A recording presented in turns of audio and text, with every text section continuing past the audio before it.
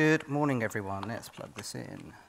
So I noticed a really interesting thing. So I was here yesterday as well, and that these two rooms, so next door is all the cool and shiny toys, and this room is all the people who are getting into the mucky, dirty stuff, trying to make it work.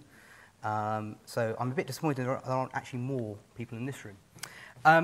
So I'm going to talk to you about Andiamo, and unfortunately I'm going to slightly repeat some of what Paul and Charlotte has said.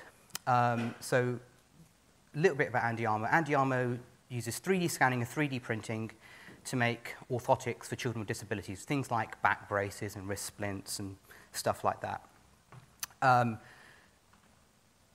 that's cool, but actually, do you know what? It's just not really important. The technology is not important. This is probably the least technical talk you're going to hear.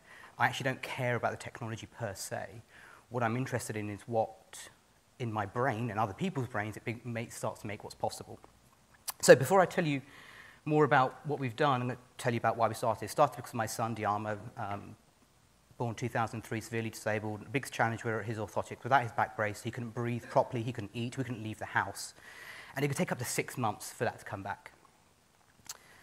This is how you make them at the moment. You get pinned down and wrapped in plaster. It's a horrific process. It's inaccurate, it's very slow. It's also causing all sorts of distress for children who can't communicate. And then it gets sent away for handmade production, and as I say, it can take up to 6 months to come back. We started to look at why is this whole service so crappy? We thought it was just us, and we started to kind of do the research and look at it globally. And we realized actually there's two huge problems. There's a demand capacity gap. So just an example, in the UK, 2.1 million people go through the orthotic service per year. There's only 250 orthotists left to serve those 2.1 million. Do the maths, big number. That problem is extrapolated across the entire world, and that doesn't even take into account about 3/4 of the world doesn't even have that service, but does have that medical problem. And there's an evidence gap. We actually don't know what works. One of the scary things about getting involved in the medical field is you start to find out how much we don't know, or how much we kind of think we know something works, but we don't necessarily know how. So that kind of led us to a big mission, which was how do you get a medically effective orthosis to everyone globally within 1 week of their need? Now, that's a pretty big mission in itself, and then you multiply it up to 100 million people. The plan is we are building a company to serve 100 million people per year. That number is growing by 6% annual compound growth. So, and actually that number is probably a big underestimation. Now, additive manufacturing and 3D scanning, all these technologies have a huge role to play in fixing this problem. But, yes, that's a Victorian factory. Now, what a lot of people don't necessarily realize is our entire world work, everything we still think about is actually based 100 to 200 years ago. We still think like the industrial age. All of our hierarchies, the way we pay for things, the way we do things, the only thing that's really changed is the supply chain. So, and that covers from health to manufacturing. So we become really efficient at delivering the wrong thing. Yes, my biggest bugbear is Yoda heads on 3D printers. We're not going to talk too much about that. But you know, I think there is something we had to learn from people like the food industry. Everyone talks about carbon and air miles. It's all bull, all right? It's actually less carbon to grow something in Kenya and fly it over when you actually look at that entire carbon footprint. And we have to think about some of these things around 3D printing. There are some things that are absolutely suitable for 3D printing and some things that aren't. That will change, but let's not pretend it's good at what it's not good at yet. And I'd say right now, too much of the conversation, beyond perhaps the people in this room, around 3D printing is symptomatic of our consumer culture, and that's really not going to change the way we do things. So we started to build this company, and we got beaten up by investors a lot. And so we had to go, this really annoying Silicon Valley term, full stack. Or I prefer it's been called obsessed with everything. We realized that you can't just be about technology, you can't just be about service. You had to understand everything. And if you weren't, you couldn't actually solve big global problems. So we've got expertise in our teams from fashion, We have the person who's in charge of the Nike Football World Cup boots, right through to physicists, and of course, clinicians in between. And again, none of that matters, and the word empathy has become a kind of core ethos of our company. If you don't design these things with families from the beginning, and I'm talking about the service, the software, the products, absolutely everything, you're going to build the wrong thing, right? You're going to build something that will win a couple of shiny awards, but will fail in a couple of years. So we had to ensure, and this is the reason we use families and not patients, it's the family that's affected, right? It's not the patient. Patient has stuff done to them. Everyone is impacted by healthcare, and yet our entire healthcare system does stuff to people. So we realized that really what we had to start doing was had to completely design a new clinical service. So this clinical service we're building around orthotics doesn't actually exist right now. We don't need a factory. We had to go straight to mobile, straight to cloud. Now that's painful within healthcare, especially around privacy data, et cetera. But you can't solve healthcare problems at scale unless you go straight to that point. So an example of how that changes when you start putting all these things, for those who've seen a build model, what you're actually seeing there is a back brace and what's called an ankle-foot orthotic. Now, currently, you can only hand make one of these things at a time. I can make 6 things at the same time at the cost of one thing.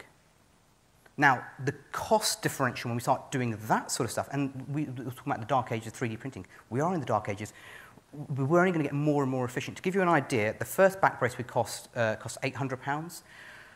4 iterations later, we had it down to 280. 4 iterations in less than a year.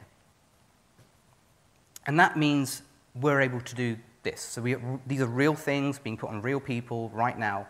And what we've been able to show, we've gone from 6 months to a week, and we technically know we can get that down to 48 hours. So when we start talking about delivering that type of, and that's a huge cost saving across healthcare.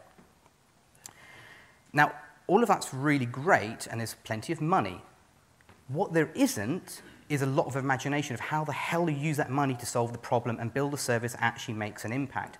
This is by far the biggest problem I have. And it's actually a problem for Europe in general. Europe is very risk-averse, whilst the US isn't. But US investors really don't care about anything that isn't in the US because, you know, the US is the center of the world, especially in a VC eye. Problems. We've talked about material science. This is my biggest problem. Materials are getting there. They're not quite there. For anyone who's kind of interested in that area, we use something called Nylon 12, which has been FDA approved. Nylon 11 is coming out at the moment. There's a long, long way to go before kind of materials catch up to what we can design. The next problem, especially in medical, is traceability and quality. We're really good at this with mass manufacture. We're not very good at this with 3D printing. And that makes material science really even harder because when we start using recyclable materials, where does that plastic come from? What's the mix? There are all these sorts of things. What happens to the plastic in a high humidity environment? Well, it breaks down faster. Well, how do you design that in? It's all these sorts of questions we have to think about. So I can create the perfect design, but what happens to the printer at the other end? Now, at the moment, what happens, we just throw 3D printers into an industrial age process and expect everything to be cheaper, which is kind of what happens right now. What we're doing is, we have to do radical redesign that is invisible to the user. Now, the people in that room, in the Googles and the Facebooks and the et cetera, have done that really well. They've hidden these things into these wonderful black boxes. But in these mucky service design worlds of healthcare, the last mile drone, you know, that's where these problems really start to occur. And we need to get to this point of that you know, how did I ever live without Google moment within 3D printing, within healthcare and these other areas. So we need to kind of get to what's Web 3.0 and beyond now and bring that to the material world. So some very quick examples of that in Toyota, and the automotive industry is not having a great time at the moment, but actually Toyota became too efficient. The robots don't think, they don't understand how to. They're really great at cutting current costs, and what Toyota had to bring back is what they called the gods. The gods were the people who used to hand beat everything, and they had to bring them all back because they couldn't become any more efficient, and they had to bring back a human brain to go, right, we actually need to rethink how we do these things. So Toyota brought back all these gods kind of out of retirement because they realized the next stage of efficiency had to be human. So that kind of compartmentalized knowledge, it misses the bigger picture. We've talked about 3D hubs. That's a world picture. Charlotte's covered that way better than I could. You know, I think what's really interesting is what happens when all those things, and of which, whilst there's a lot, there's going to be a lot more, what happens when they're actually being utilized 24/7.